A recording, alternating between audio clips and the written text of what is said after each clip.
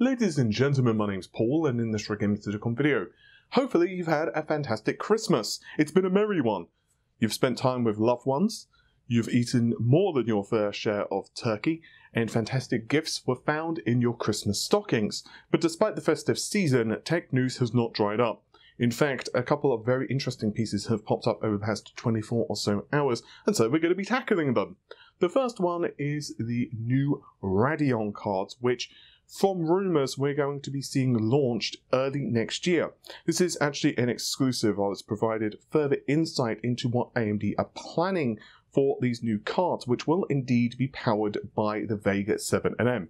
Currently, AMD's lineup of GPUs, at least for the consumer side for gamers, is pretty simple. You've got various Polaris-based GPUs, which of course entail the RX 570, the 580, you've got the 590, which is kind of a newer card, and you've also got the VEGA 56 and 64s, which compete fairly well with the GTX 1070 and the 1080, although they don't currently have anything that can take on the 1080 Ti and certainly the 2080 Ti cards. But most rumours told us, and even AMD kind of hinted, that we would not see 7nm VEGA cards for the consumer, for the gamer side of the market. Instead, we would need to wait for 7nm Navi. As a quick reminder, we don't know totally what AMD are planning with Navi, although the reports are that it's going to be roughly in the $250 to $300 mark, assuming those rumors continue to be accurate. AMD have said that they want to tackle the mid-range, whatever that means. The cards are going to be pretty impressive in terms of raw performance, and we also have some ambiguity concerning the architecture. There's a couple of theories. The first theory is it is a continuation of the current GCN architecture, which, for example, has been found in Polaris and other such cards, but obviously it's refined every generation.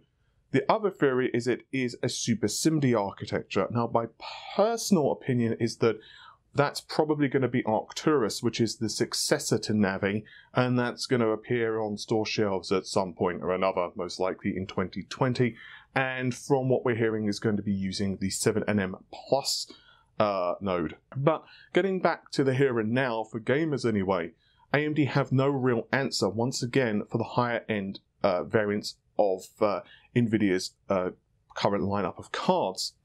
But it's possible that they are looking to change that.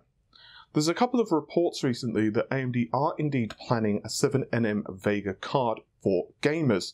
The 7nm for data centers is apparently tailored towards HPC, so it has various tweaks and bits and bobs to accelerate AI. We've discussed that at length before, so I don't want to go over it ad nauseum. But with the gamer side of things, the common wisdom has been that we would not see that. But once again, a couple of reports have told us that that's maybe not the case. The website WCCF Tech claims to have industry insiders who have provided insight that yes, VEGA is coming to 7nm for gamers. They've also said a few other things which I don't agree with, such as an actual launch of the Ryzen 3000 series of processors, which I'm very dubious about. I do think that it's possible we might see an announcement and possibly the launch of certain APUs, but I don't think we're going to see a hard launch of, let's say, the 3700X or anything like that.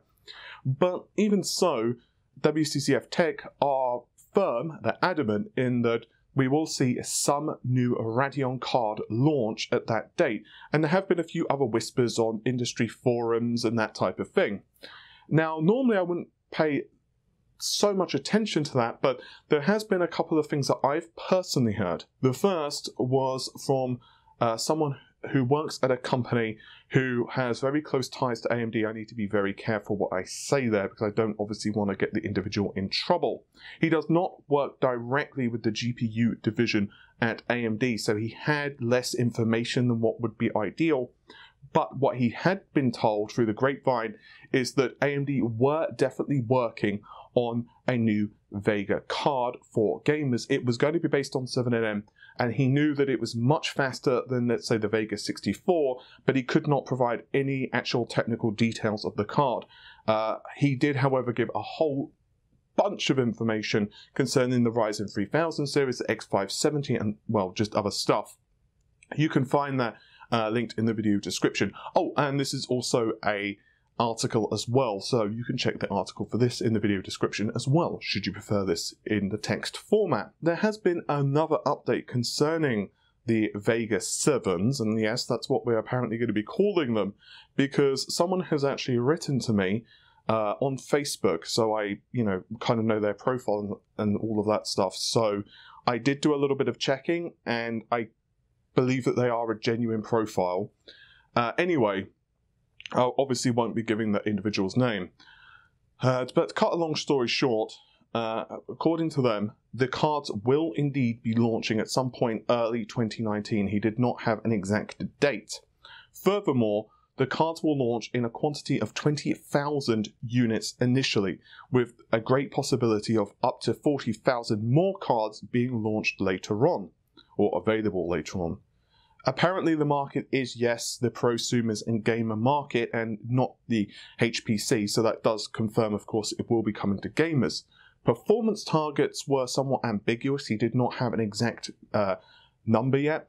It's possible it is going to be over the GTX 1080 Ti. He said it could be up to the 2080 Ti, but most likely it's going to be the middle ground between the two. In terms of pricing, it's going to be closer to the RTX 2080, possibly a little more, possibly a little less, depending on, what the price of components is at the time of being built.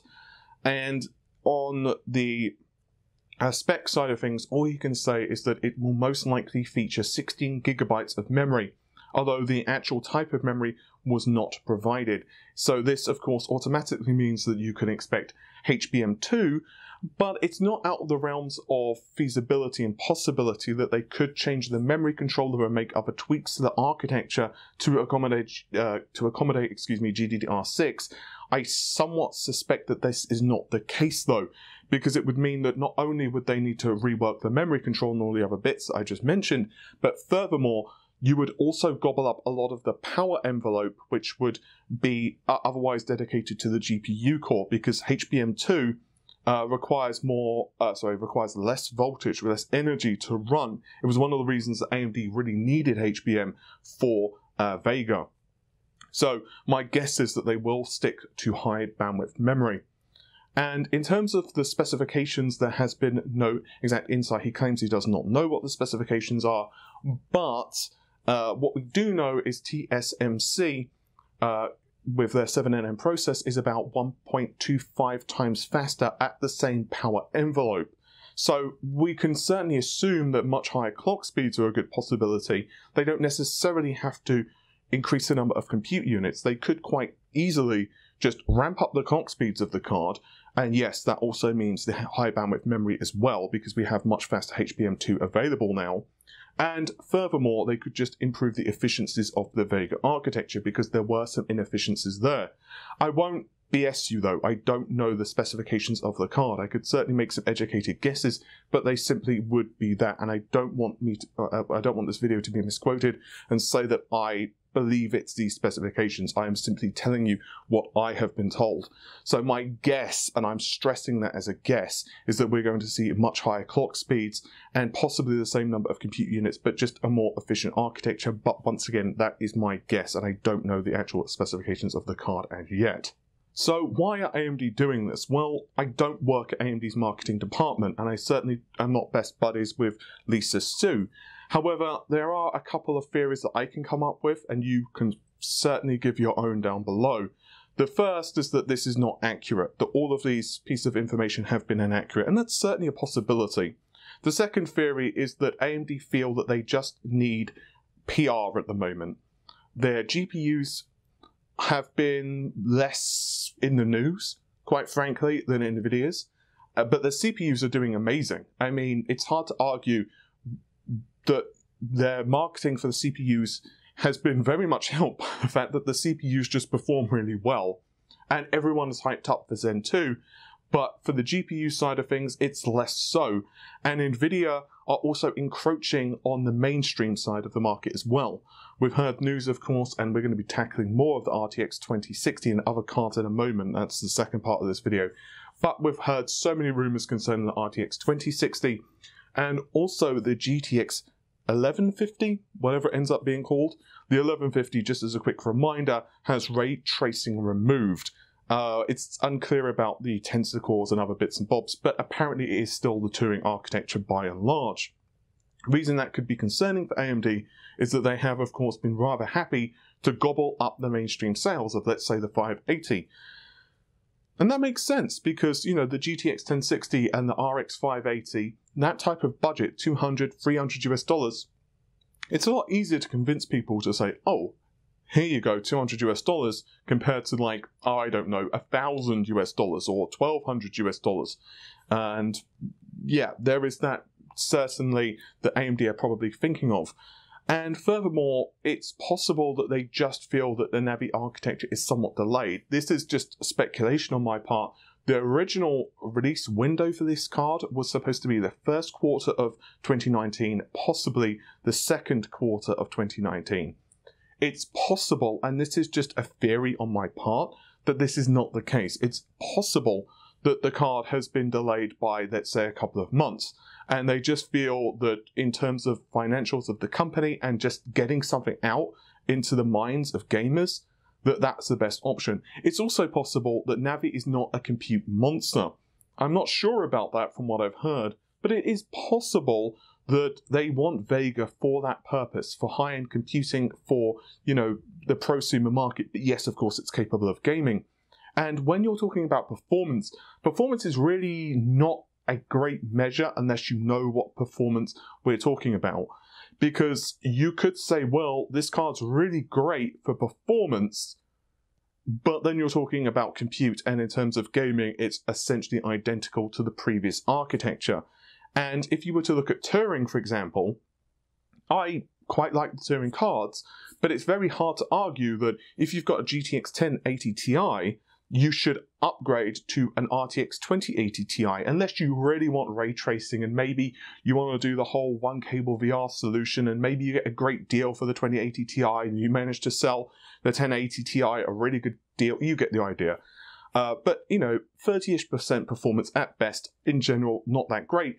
But if you were to look at the actual compute performance between the 2080 Ti and the 1080 Ti, it's monumental. And also, if you were to count, let's say, DLSS as well, the performance gap increases drastically. So the performance of saying, well, it competes with, let's say, the 2080 Ti at best, I want to know whether that's compute orientated or whether that's, you know, gaming frame rate. So there is also that definitely to remember. And now let's move over to the RTX 2060 card. Specifically, that there are several different variants of them. There is the 3GB model, the 4GB model, and the 6GB model. And these models have been discovered on the Eurasian Economic Commission. Now, the models that have been found are actually gigabyte, and there are 40. No, I didn't mean to say 4, I meant 40 different SKUs from gigabyte alone. And they comprise of different variants of these specific layouts of cards. So you've got multiple 3GB models, multiple 6GB models, multiple 4GB models, and so on. Not only that, but we also see different memory types being used. We have GDDR6 confirmed, and there is also GDDR5, possibly X variants of the GPU as well. If I had to guess, I'm going to say it's GDDR5, but it's not been confirmed whether there are going to be some 5X variants of this particular card. And then we're going to move over to the Nvidia mobility side of things for the RTX 20 series of cards. Specifications for the 2060, the 2070, and finally the 2080 cards have actually leaked online thanks to a laptop vendor. And we have the manufacturer by the name of CG Scope, which has placed various marketing materials online for the XG Lion, and these laptops are 15.6 and 17.3 inch models. You can see the specification on screen yourself, but what we do have is once again specifications of the actual GPU, which is what I'm primarily focusing at here. 2,944 CUDA cores, 8GB of GDDR6 memory on a 256-bit bus interface, the base clock 1515 MHz, 1847 MHz for boost, and it can go over 1860 MHz with overclocking, And the memory clock means that we see the same bandwidth as the desktop variants, 14 Gbps.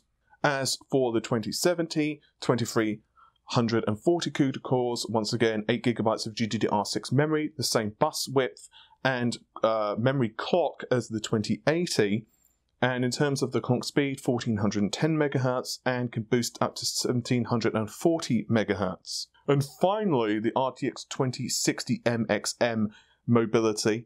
We see 1920 CUDA cores, 6 GB of GDDR6 memory for the desktop variants of these cards, but the mobility apparently has lower cores.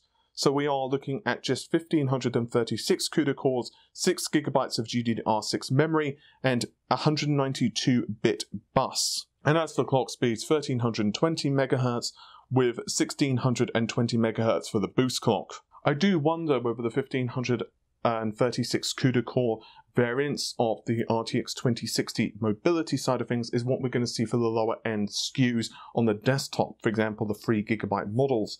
I'm still not exactly convinced 3 GB is enough for RTX on, but of course until we see benchmarks and other bits and pieces it's really hard to be 100% certain of that, and don't forget the leaks could be inaccurate, although I highly doubt it at this point. But there you go. With all of that said, hopefully you've enjoyed the video. Normal stuff, like, share, comment and subscribe. And with that said, take care of yourselves. Bye for now.